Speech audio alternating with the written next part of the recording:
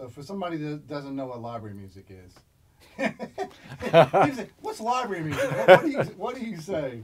Well, Robin always said that never tell the bastards what it is. As long as they don't know, that's great. Don't say anything. Keep it under your hat.